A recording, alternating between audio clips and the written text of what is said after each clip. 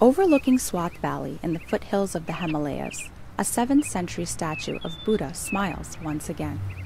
The Taliban destroyed its head with dynamite, mirroring their destruction in 2001 of the only other statues of the Buddha carved into a cliff in Bamiyan, Afghanistan.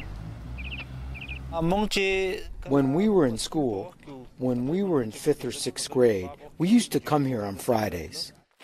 History student Ehsan Ali Khan appreciates the statue's historic value.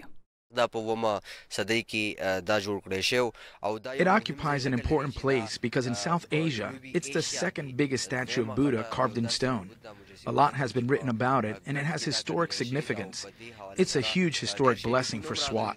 Sitting in a lotus position, the 6-meter-high statue once drew pilgrims from across the world to a place once considered the epicenter of Buddhist heritage. Thanks to a team of Italian archaeologists who carved the Buddha's face to its original form, residents hope it will revive Swat's historic legacy and attract much-needed tourism in a region marred by extremist violence.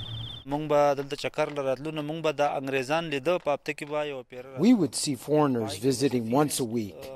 There would be both female and male visitors. They would be sitting here and praying. It was like 25 years ago. Over the last 20 years, I haven't seen anyone visiting or praying here. Local residents hope the statue remains intact so it can tell its story and bring much-needed help to the economy. For Fayaz Zafar in Swat, Pakistan, this is Naila Mohammed, VOA News.